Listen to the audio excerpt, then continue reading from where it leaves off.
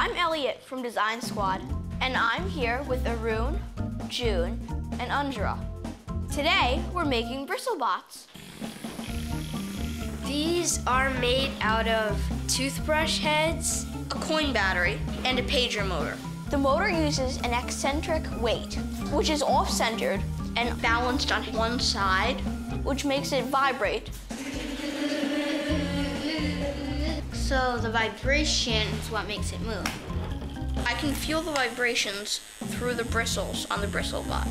I built an arena.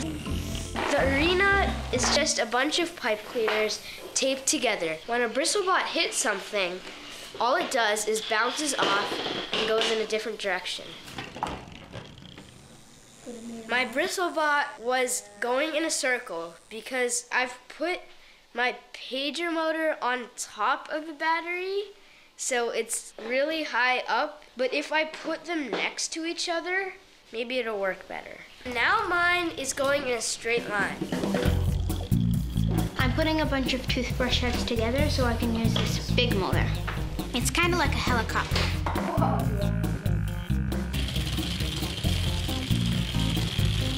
It just goes in random ways. I love it because I'm crazy like that too. It feels like a massage. Because when you have a massage, it's like vibrating your skin, and so is this. Ellie, do you want a neck massage? Yeah, sure. It feels good.